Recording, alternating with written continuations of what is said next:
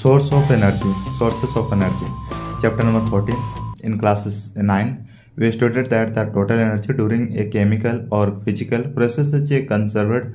Then why do we hear so much about the energy crisis? If energy can neither be created nor destroyed, we should have no worries. We should be able to do endless activities without thinking about the sources of energy. This riddle can be solved if we recall what else we studied about energy.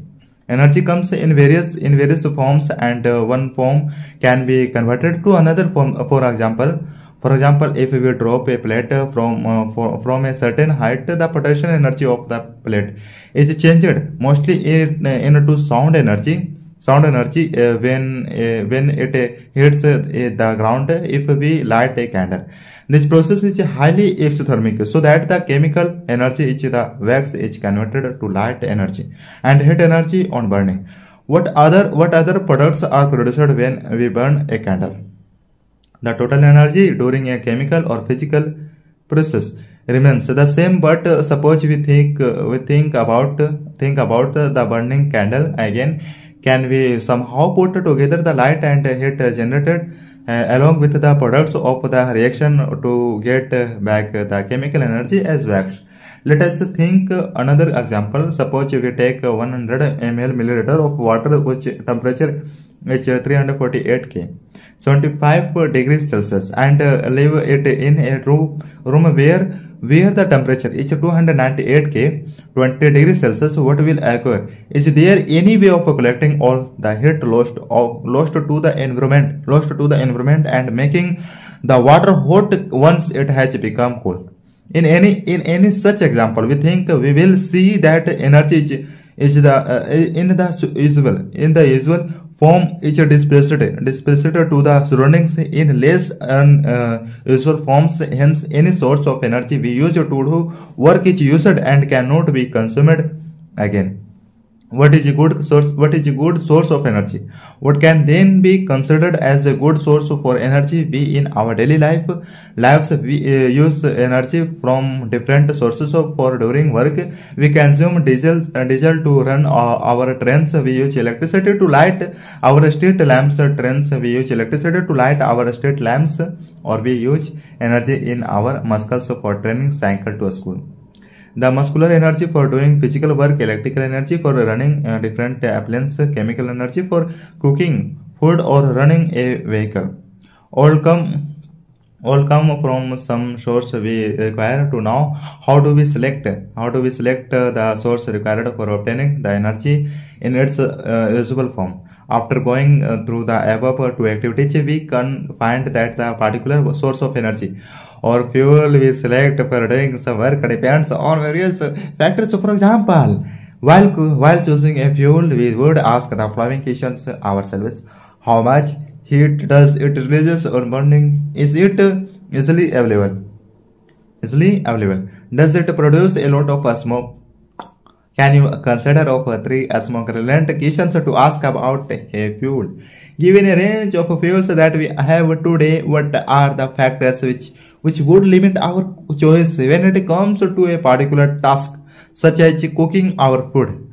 Would the fuel selected also based on the work to be done? For example, would we select our one fuel for cooking and another for heating the room in winter season?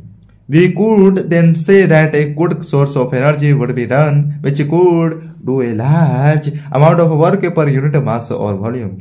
We assembles easy to transport and store, and perhaps most importantly be economical. Conventional sources of energy. Fossil fuels was the most common source of heat energy. In ancient times, the energy of flowing wind and water was also used for limited activities. Can you consider some of these uses? The explosion of coal as a source of energy made the industrial revolution possible. Increasing industrialization has resulted a better quality of life in the world. It has also caused the global demand for energy to develop at a tremendous rate. The growing demand for energy was largely fulfilled by the fossil fuels.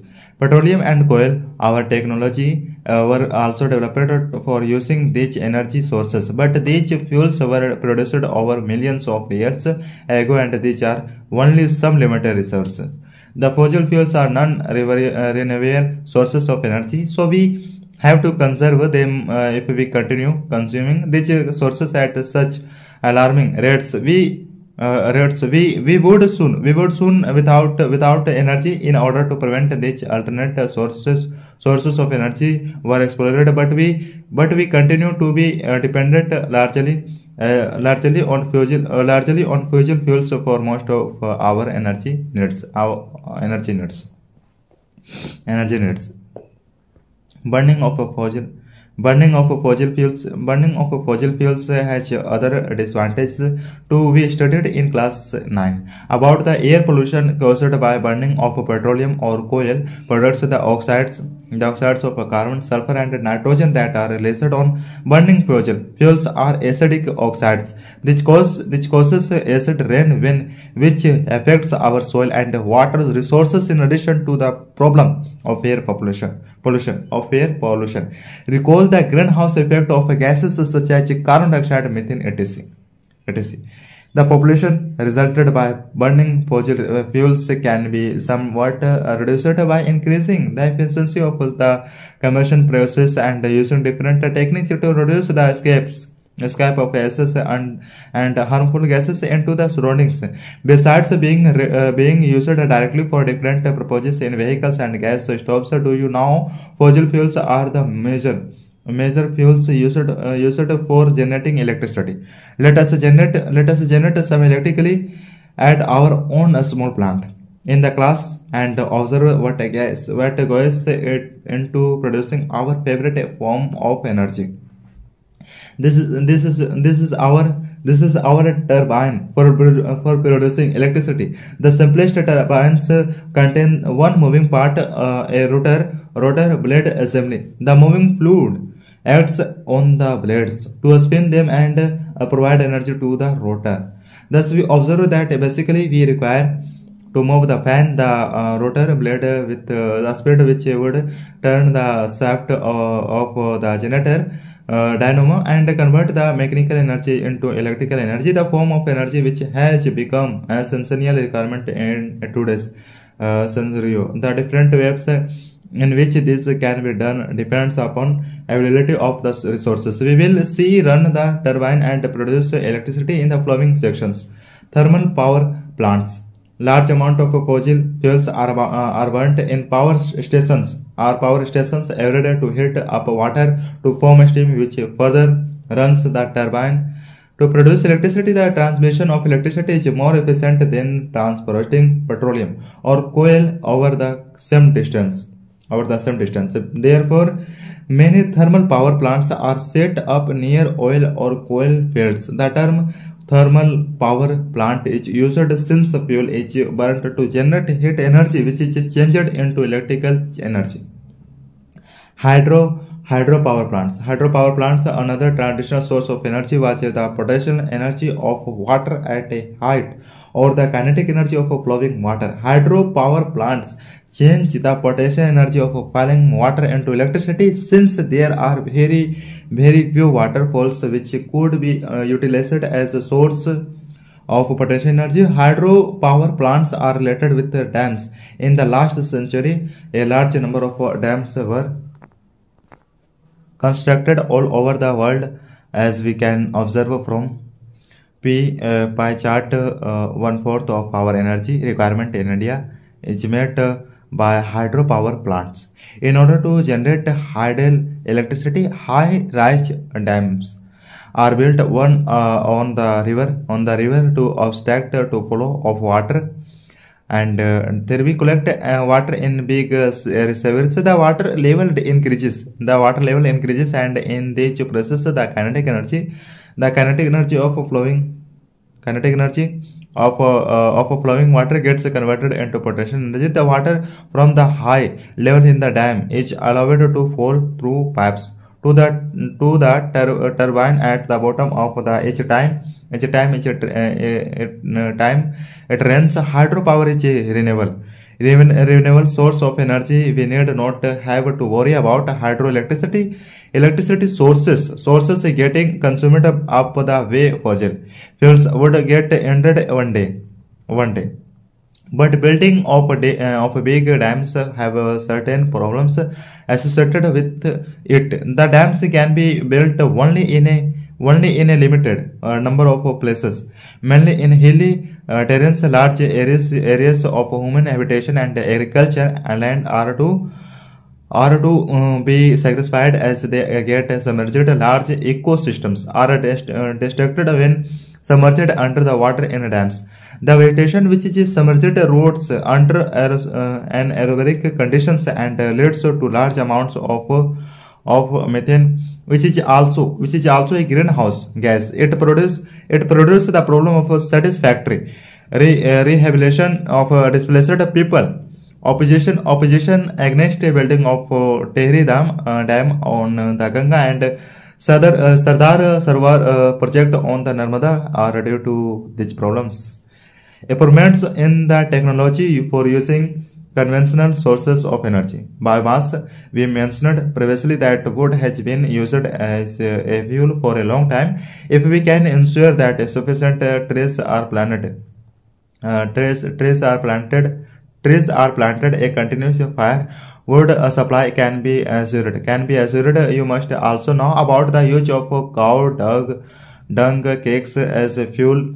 Given the large livestock population in India, this can also assure as a steady fuel source. Since these fuels are animal and plant products, the source of these fuels are called biomass. These fuels, however, do not generate much heat on burning, and a lot of smoke is produced when they are burnt. Therefore, technological imports to improve the efficiency of these fuels are essential when wood is burnt in a limited supply of oxygen, volatile materials, and water present in it get removed, and charcoal is left behind as the residue. Charcoal burns without flames, is comparatively smokeless and has higher heat production efficiency. Similar cow dung, different plant materials like the residue after harvesting the crops, sewage, and vegetable waste. Vegetable waste are decomposed in the absence of oxygen to produce biogas since the starting material.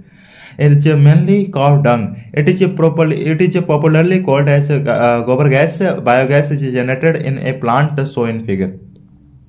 The plant has a dome-like structure constructed with bricks, a slurry of water and cow dung. Dung is made in the mixing tank from where it poured into the digester. The digester is a airtight chamber in which there is no oxygen. Anaerobic microorganisms that do not need oxygen decompose or spilt down complex compounds of the cow dung slurry. It takes a time period of few days for the decomposition process to be complete and produces gases like methane, carbon dioxide, hydrogen sulfide, and hydrogen. The biogas is stored in the gas sulfide and hydrogen. The biogas is stored in the gas tank above the digester, from which they are drawn by pipes for use. Biogas is an excellent fuel as it has up to 75% methane. It burns without the smoke and leaves no residue, such as wood. Charcoal and coal, burning its heating capacity is very high. Biogas is also utilized for lighting. The slurry left behind is removed periodically and consumed as excellent manure. Rich in phosphorus and nitrogen, the large scale utilization of bio-waste and sewage material gives us a safe and efficient method of waste disposal besides supplying manure and energy. Do you consider that biogas is a renewable source of energy? What energy we saw in our previous class now unequal heating of the land mass, and water bodies by solar radiation creates air movement and results in the winds to blow. This kinetic energy of the wind can be used to perform work. Thus, energy was harnessed by windmills in the past to do any mechanical work. For example, in a water lifting pump, the rotational motion of a windmill is used to lift water from a well. Today, wind energy is also used to produce electricity. A windmill ensemble consists of a structure identical to a large electric fan that is erected at some height on a rigid or tough support. To produce electricity, the rotatory motion of the windmill is utilized to turn the turbine of the electric generator. The output of a single windmill is quite little and cannot be consumed for chemical purposes. Therefore, a number of windmills are erected over a large area, which is called as wind energy farm. The energy production of energy windmill in a farm is coupled together to generate electricity on a commercial scale. Wind energy is an efficient and environment-friendly source of renewable energy. It requires no recurring expenses for the generation of electricity, but there are many limitations in using wind energy. First of all, wind energy farms can be established only at those places where strong winds blow for the greater part of a year. The speed of wind should also be higher than 50 km per hour to sustain the required speed of the turbine. Furthermore, there should be some backup facilities such as storage cells to take care of the energy requirements. During a period when there is no wind, establishment of wind energy farms needs large area of land. For a 1 MW generated, the farms requires about 2 hectares of land. The initial cost of the farm establishment is quite high. Moreover, since the blades and towers are exposed to the variations of nature like rain, storm, sun, and cyclone, they require a high level of maintenance. Alternative or non-conventional sources of energy. Our demand for energy increases with technological progress day by day. Our lifestyles are also changing. We use mechanisms to do more and more of our works. Our basic needs for also increasing as industrialization raises our living standards. Standards as our demand for energy increases, we require to look for more and more sources of energy. We could develop the technology to consume the known or available sources of energy more efficiently, and also look to new sources of energy. Any new source of energy we seek to exploit would require specific devices developed with that source in mind. We shall now see some of the latest sources of energy that we seek to tap, and the technology designed to store and capture energy from that source.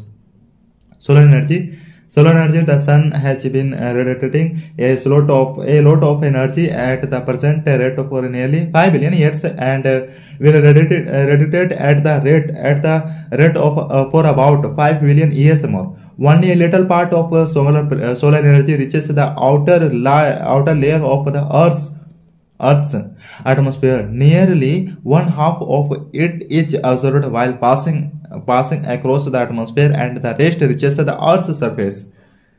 A block surface absorbs maximum heat as compared to a white or any reflecting surface under similar conditions. Solar cookers and solar water heaters use this property in their functioning.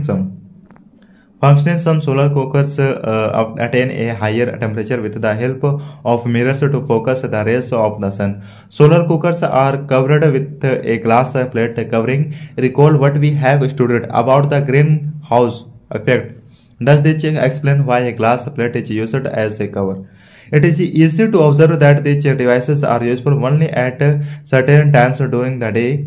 This limitation of the use of solar energy is overcome by using solar cells that changes solar energy into electricity. A typical cell develops a voltage of 0.5 to 1 V and can generate about 0.7 W of electricity when exposed to the sun. A large number of solar cells are connected in an arrangement known as solar cell panel that can generate enough electricity for practical use. The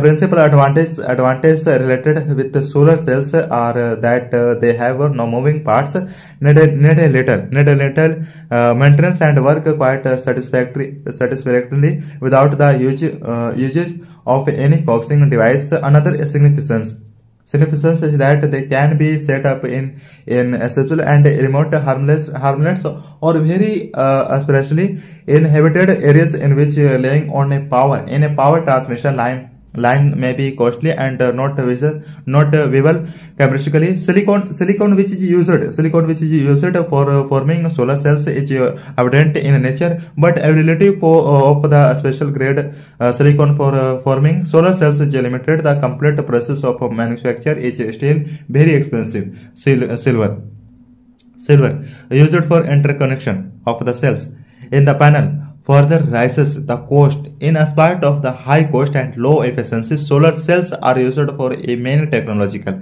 and scientific applications. Artificial satellites and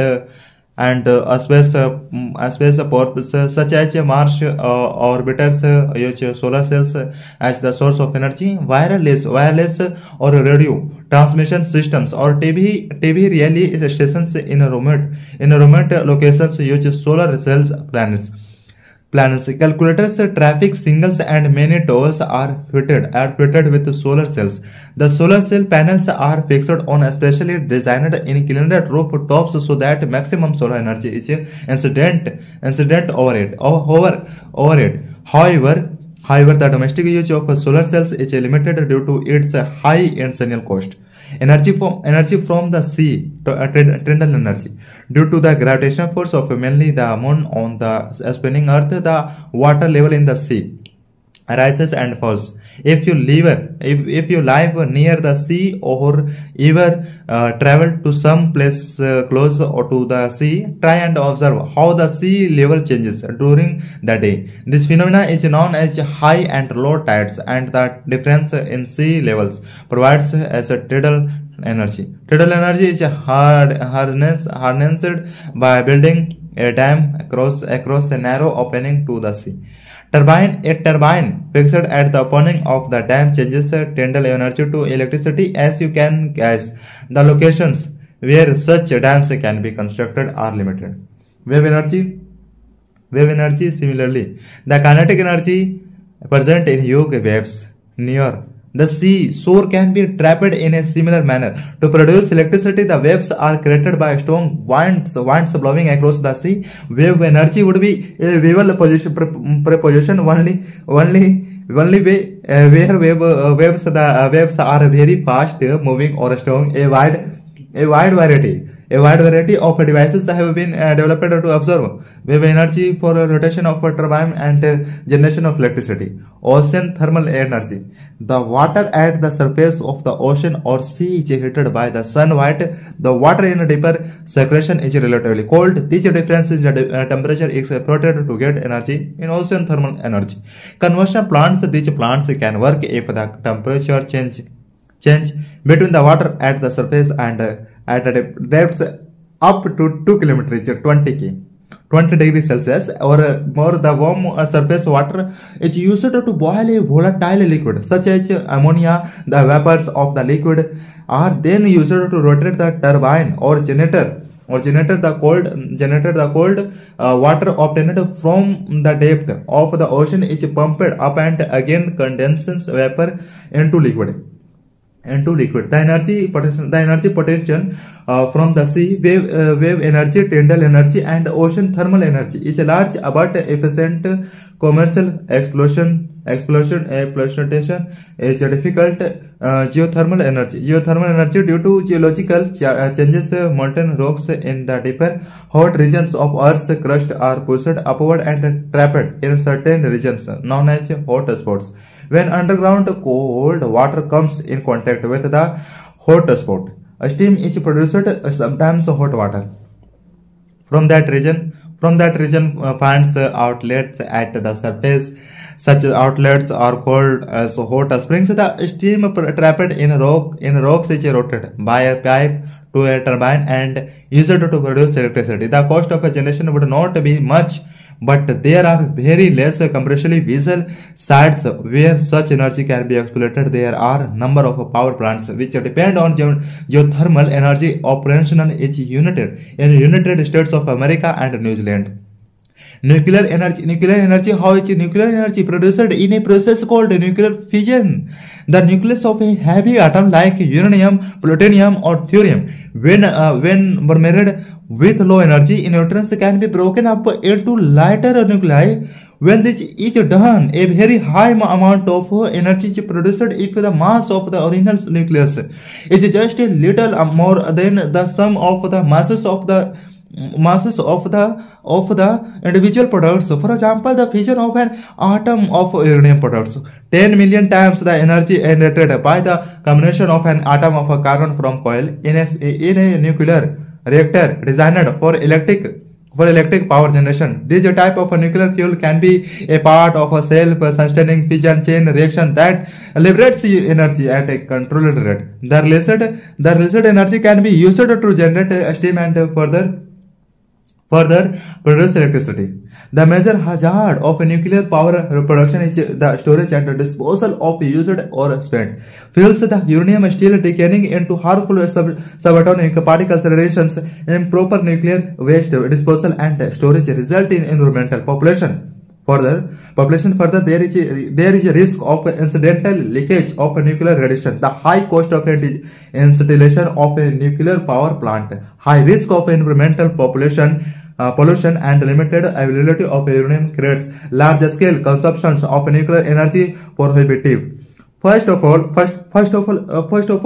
nuclear energy was used for destructive purposes. Before nuclear power stations were designed, the fundamental physics of the fission change reactions in a nuclear weapon is same as the physics of a controlled nuclear reactor. But the two types of instruments are engineered quite differently. Environmental consequence. We have read various sources of energy in the earlier sections.